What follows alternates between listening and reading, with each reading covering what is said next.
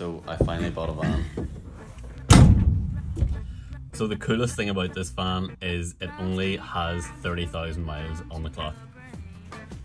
And it has heaps of space in the back. We have a sliding door. We have 3 seats in the front, and I'm thinking of switching this to an Apple CarPlay. Now for some pros and cons. A pro is it's very wide. I can lie down sideways. A con is the height. So instead of the kitchen, I'm gonna have a pull-out barbecue from underneath the bed. Now for power in the back, I've been sent out a generator. And then on top of that, I have a friend who is an artist. She's gonna paint either the roof or the exterior. I'm thinking about putting a bench seat here. It would be a pretty nice place to work. It's a big boy.